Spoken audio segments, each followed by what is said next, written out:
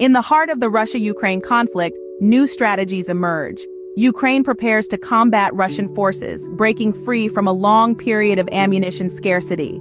France steps up, pledging to deliver hundreds of its old armored vehicles and surface-to-air missiles. The French defense minister assures that despite their age, these weapons are fully functional.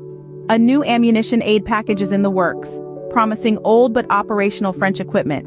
Expected to reach Kyiv by next year, it's a beacon of hope in turbulent times. Additionally, France plans to supply remotely operated ammunition to Ukraine by this summer. Earlier this month, the White House unveiled a new aid package worth over $300 million for Ukraine, following a warning from Ukrainian President Zelensky.